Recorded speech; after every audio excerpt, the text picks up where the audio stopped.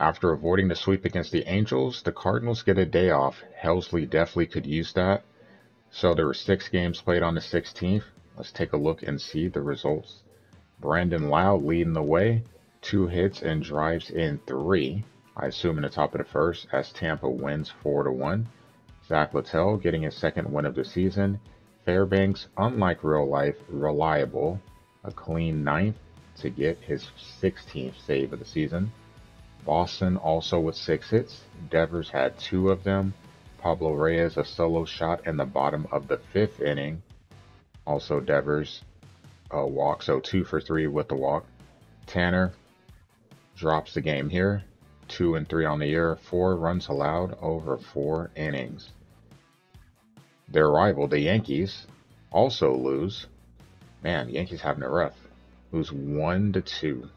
2 hits by DJ LeMahieu, 2 of the 6 hits. Soto and DJ with doubles. Ian Hamilton gets the loss, 2 runs allowed over 4 in the 3rd innings. Oof. Minnesota, only 4 hits in this one. Julian 0 for 1, but was walked twice. He did score.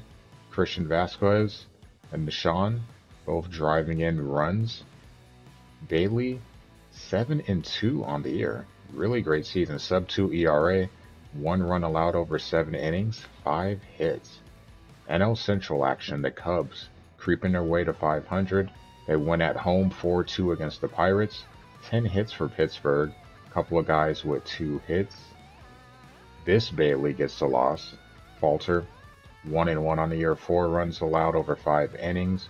Colin Holderman, no runs allowed in his inning of work. For the Cubs, 8 hits, Jay driving 4. Pete Crow Armstrong driving in 2 off of 2 hits. Dansby, 2 for 4. He drives in a run as well.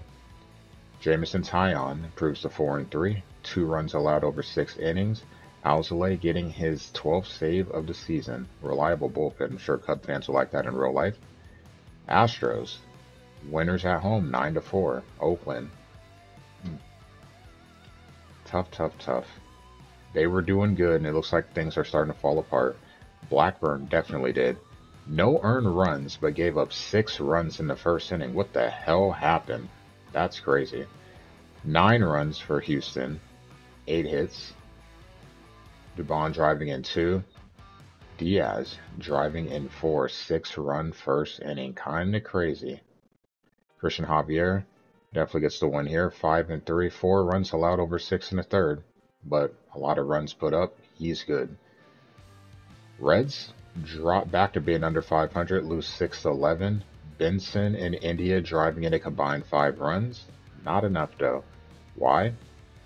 Oof, pitching. Williamson gives up 7 runs in 3 innings. Montaz, 4 in 1.